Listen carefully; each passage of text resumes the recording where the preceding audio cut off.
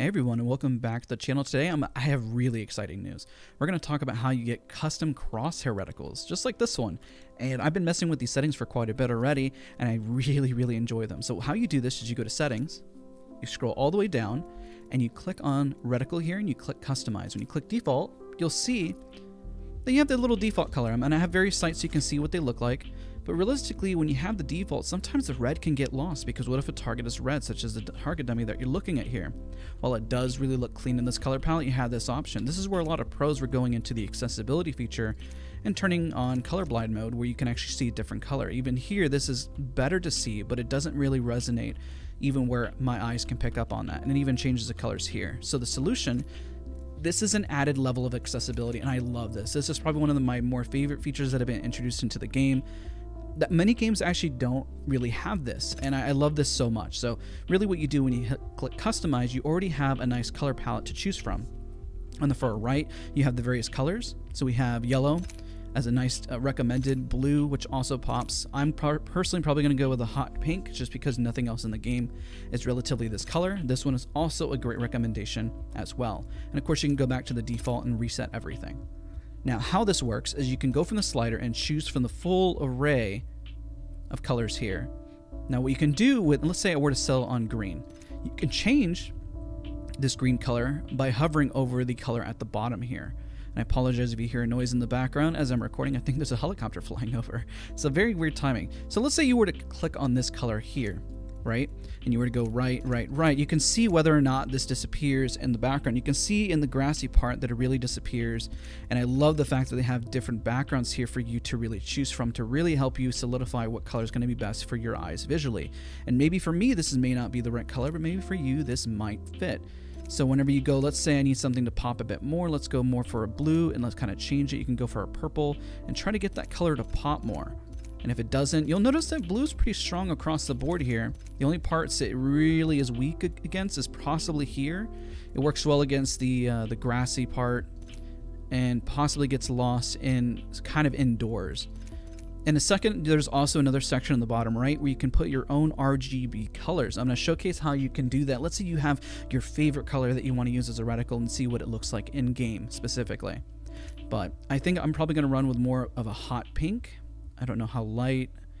I think it gets lost in the lava, so I'm going to have to kind of mess around. Let's see what their default is. It gets lost in the lava, so I'm going to have to play around with this myself and figure out which one. I just need to make sure it doesn't get lost in the lava somehow, and how I can get it to be a little brighter or darker to really pop. And probably go with a really light version like that. Wow, that looks actually pretty good for the most part outside of the inside. So it's just finding a balance. And then if you find a balance and you can mess with this. Now let's talk about how you get your own custom color. Let's do that next.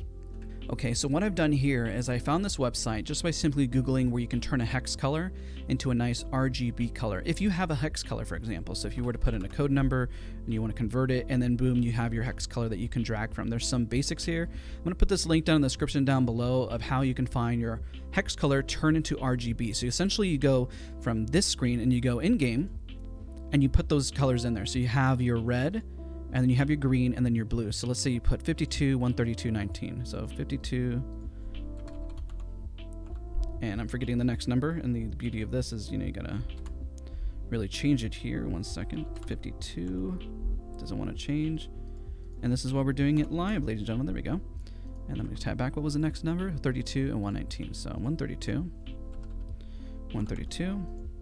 And 119 is probably better if you highlight everything. There you go.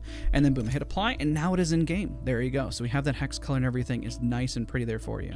Now what you can do as well is you can get a color if you bring up paint. I know it's a bit archaic. There's definitely other ways to do this, but I'm just giving examples of how you do it. Let's say I wanted to grab the color of Watson, right? Let's see here. Let's pull up that color, and then you find the edit here. When you go to edit colors, you'll see it's 127, 188, and 209. So 127, 127, 108, and then the last one was 209. Okay, 209. Perfect. So we hit apply, and there we go. Did I get the right one? Oh, it didn't apply the last one. 209. Let's fix that. 209. And then what was this? 188. Oh, I did the hue. That's why. See, this is why we do these things. 127, and you guys can correct me for being not so intelligent. And there we go. And you can see the color right there, and then it picks it up. So that's where I picked up that color. And again, the thing that Apex did tweet out is that they also kind of rounded some of the colors a little bit. It was in the patch notes to make sure that they do pop visually. Now this one does look like it pops. It gets lost a bit indoors in a few other areas, but it really pops everywhere else. So this is like a Watson color for you guys to utilize. But I really wanted to put together this guide. I don't want you guys to miss this feature. It was at the bottom of the patch notes, and it's one that is just so good. So get out there, change your crosshair colors, have the accessibility feature that I'm just so happy about this feature. Real quick, I wanted to showcase what the crosshairs look like when they're in game. I apologize for that. I realized as I was recording, I was like, wait a minute.